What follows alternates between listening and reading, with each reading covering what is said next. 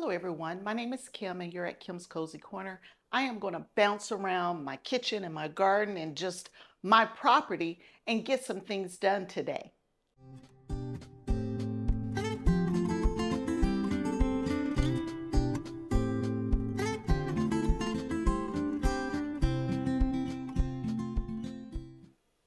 One of the first things that I'm going to do today is do some canning.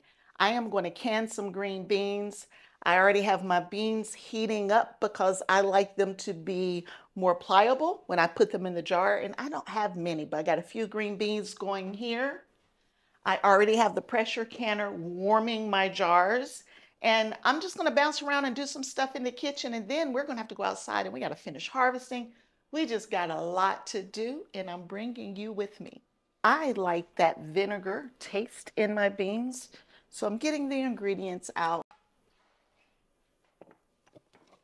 And yes, I am using apple cider vinegar because I prefer apple cider vinegar. I do usually use distilled vinegar if I have it, but since I don't have it, we will be using apple cider vinegar, which will give the beans more of a tinted color versus it being nice and clear in the jar. It's going to have a little, if you want to say brownish or golden tint to it.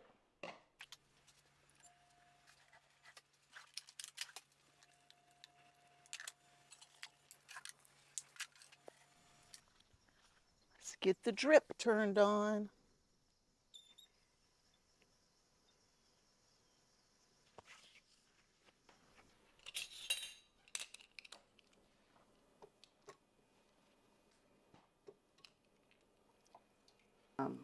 A teaspoon of salt in all of my containers. And for sugar, it's probably like a half a teaspoon. I didn't really measure it. I'm going to put my vinegar in last because I might not use all the jars. We will get these filled up. These are green beans. They will process for 25 minutes. I forgot what I put in there. I hope I put 25 minutes in there. You don't have to pre-cook your beans before you can them. I just like to do it because I can get more in the jar. That's why I do it. I don't like my beans floating in the jar. So basically we're going to fill our jars up, leaving an inch of head space. So just under the rim. Looks like I'm going to be a little short on liquid. And so all I need is hot water. So I'll turn the coffee pot on for that extra liquid that I need. Oh no, I don't know. I might have enough. I got to get the air bubbles out. This is a step you really do need to take.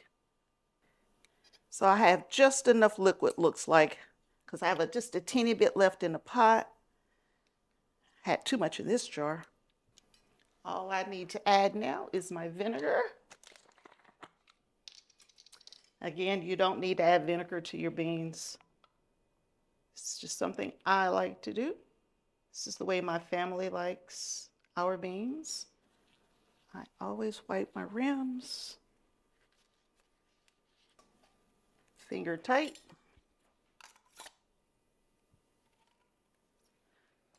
This is the Presto digital canner. That's what I like to use.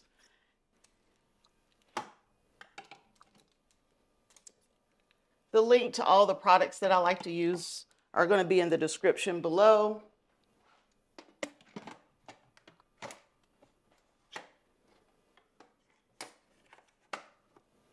All right. My last step until I put the weight on it.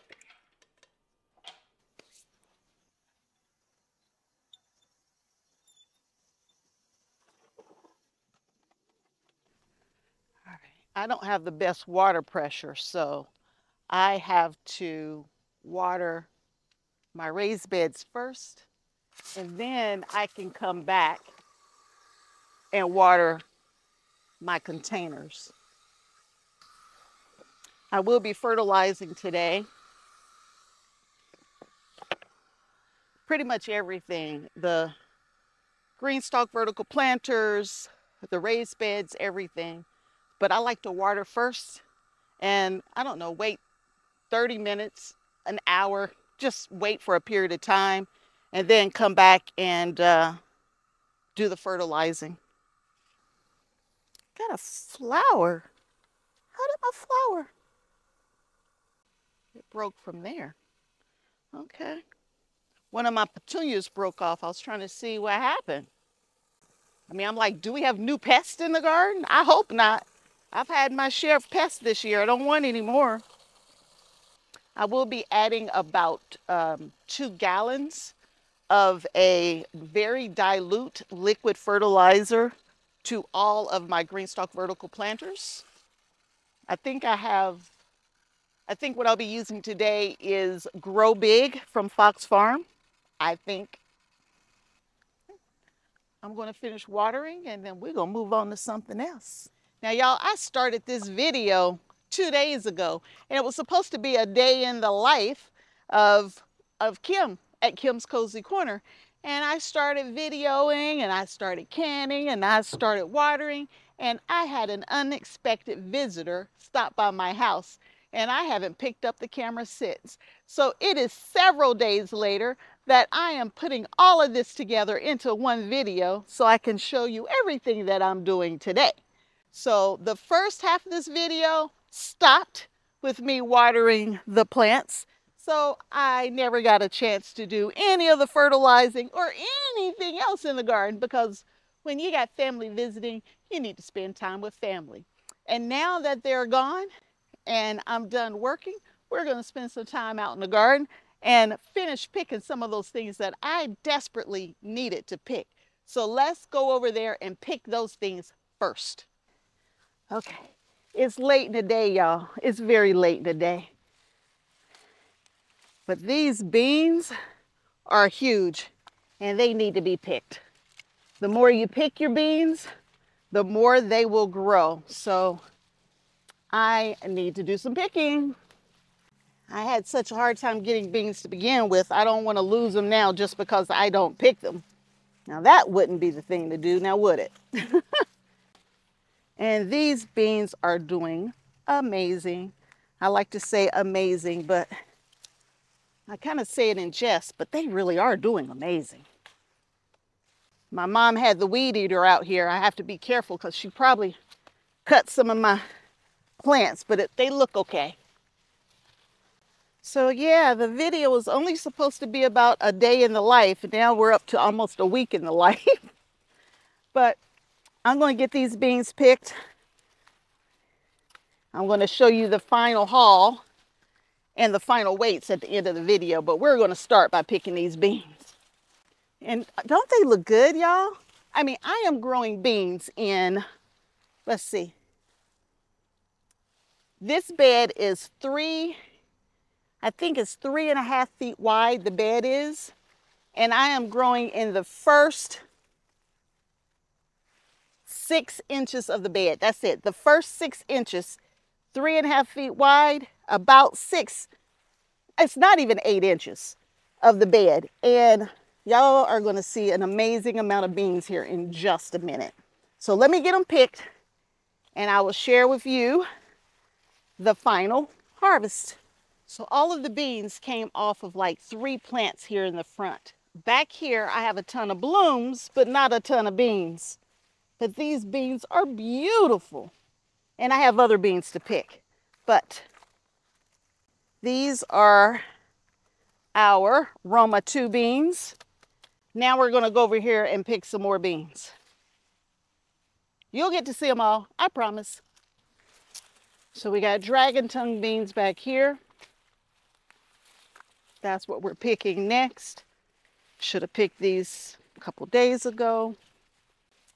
Now my beans have a lot of cucumber beetles on them, but they're not being eaten by the cucumber beetles.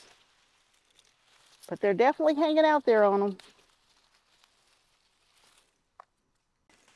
And I really hate picking vegetables late in the day because those mosquitoes, y'all, they be trying to eat me. I don't like mosquitoes eating me alive.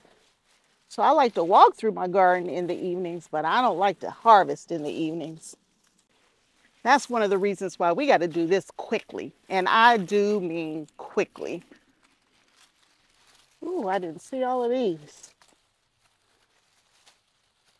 So now we're going to move down to the pole beans. I'm so happy to be getting pole beans.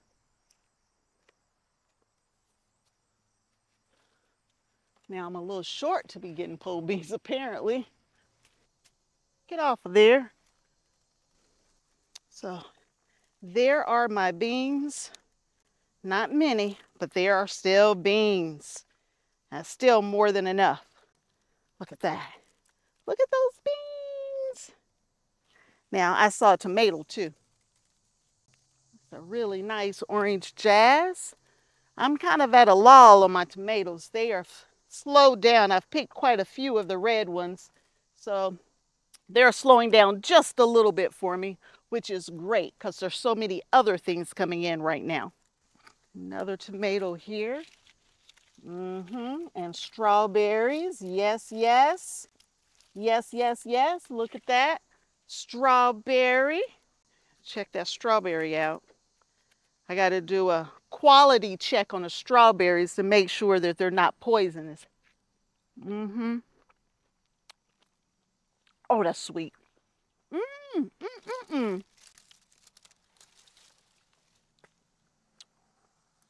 Strawberries are coming in, y'all. Now, there's a ton of tomatoes over there. I wasn't really planning on picking tomatoes today, so let's not get those. I got a couple for fresh eating. That'll just have to do.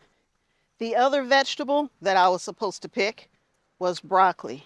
And so I have to get the broccoli.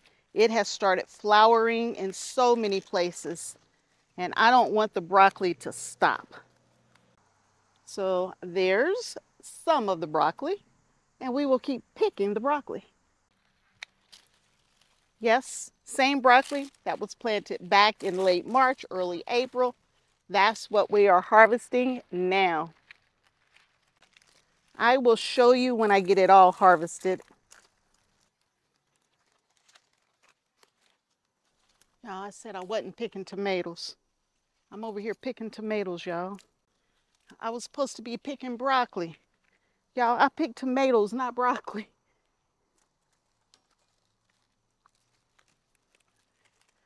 But you got to pick what's ripe.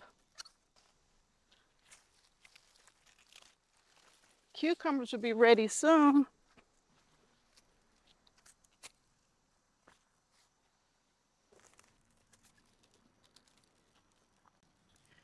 Okay, there's a basket full of stuff, y'all. Some tomatoes, some broccoli. In the bottom, we got some beans. And now, did I miss some? I missed some. I'm gonna pick some more broccoli and some more beans. Now, we're gonna go do those potatoes. All right, the last thing that we're gonna harvest are these potatoes right here. So let me just get them emptied out. Now, they are soaked. They are soggy wet. This is a second planting. I don't know what it is, to be honest with you. I don't have a clue. But, and I don't think there's any potatoes in here either. I mean, they died back before I ever got potatoes. And they're super wet.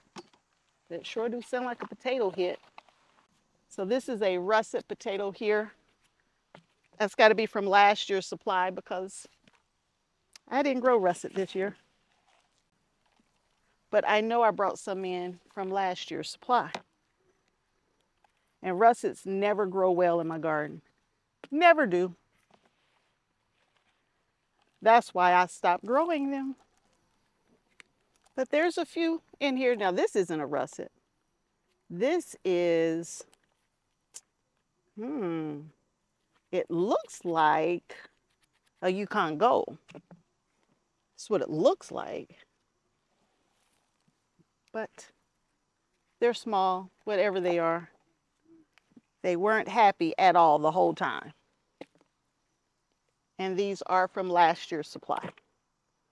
So let's get this cleaned up and get the one other bag out. My plastic pots never do as well as my other containers, so no surprise there. I'm surprised there's any potatoes in here. Yeah, I didn't expect these to go well. That's why I tied them in with another garden harvest, because I'm not expecting these to do very well. So here's the first harvest. It might weigh 0.25 pounds. There's not much in here, not much at all. And they're so wet. They're extremely wet, extremely small, extremely undersized, all of those things. All right, here's our weight, 0.39. It's a little of nothing, 0.39 on there, but we will eat these nonetheless. And now we'll get to this other container and we will call it a day, y'all, because I really don't have time to do this right now, but we're gonna get this last container done. Now this is one of my grow bags, so we should do a little better since it's a grow bag. Now this is a masquerade. It's a really nice potato. And hopefully we can get a couple out of this bag if nothing else. And there's a couple on top, so that's a good thing. This bag came from my west side of the house. This bag was planted in May. This bag has been going for 90 days, 3 months. I only had 3 potatoes. I think I had a 4th one over here, but it didn't come up. So we only have 3 potatoes in this bag and lots of roly-poly-olies. Sit the basket right here. So there's a lot on top. So let's pull these out first. Oh wow, this one's starting to get eyes on it. I left this in here too long. So these good potatoes are getting eyes on it. They're ready to be replanted. In other words, they're ready for us to eat because we won't be replanting any more potatoes this year. Oh, wow, there's a bunch of them on top. There's another. I consider this like a medium-sized potato. And more on top. Wow. I didn't know they grew this close to the top. They didn't grow very deep.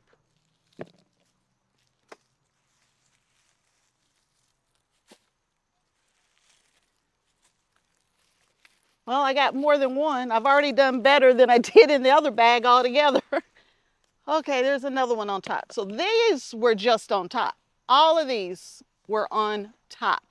So let's get it turned over and see if we can find any inside the bag. Ooh, spider! Roly-poly! Where did it go? Oh, there's that spider. Go away.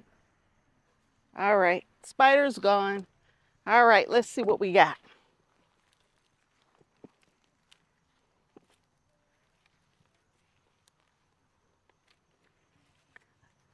Potatoes on the side of the house, I did not water very well. I didn't water very well at all, but I know we got a few potatoes. A few.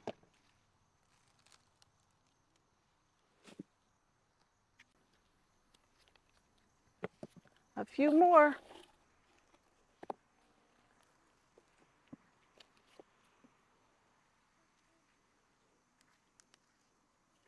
Now this is not a masquerade. This isn't. That is not a masquerade.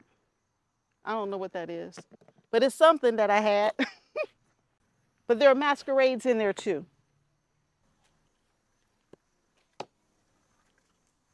Now that's a masquerade.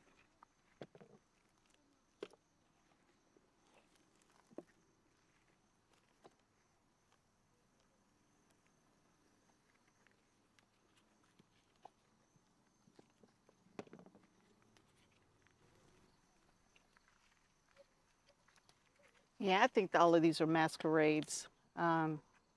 Some of them just have more of that purple on them than others. I thought maybe it was something else, but I think they're all masquerade because I would have put multiple tags in it if it was.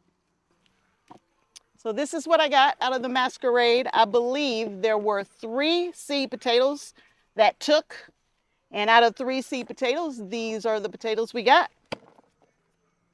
from a bag that didn't get watered very well. Let's weigh our potatoes. Here's a good looking masquerade. It looks kind of like a pinto, purples and whites on it. And I believe all of these are masquerades. Some of them just didn't get as nice and colorful as the others, but I believe they're all masquerades.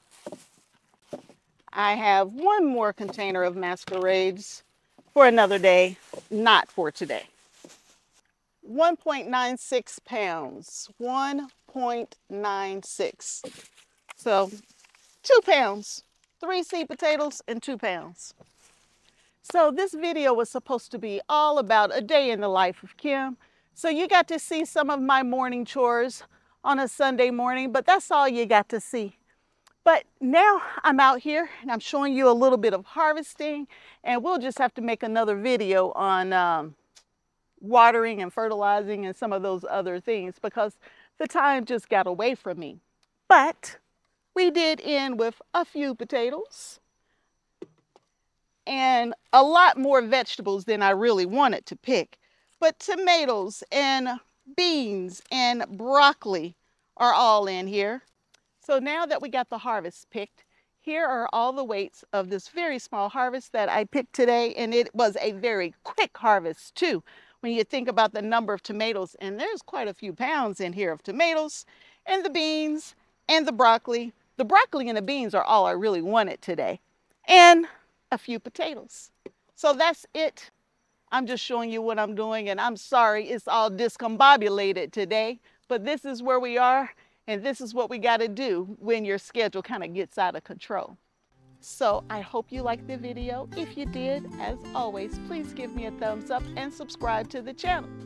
Until next time, and I hope there will be a next time that you hang out with me, Kim, at Kim's Cozy Corner. Bye.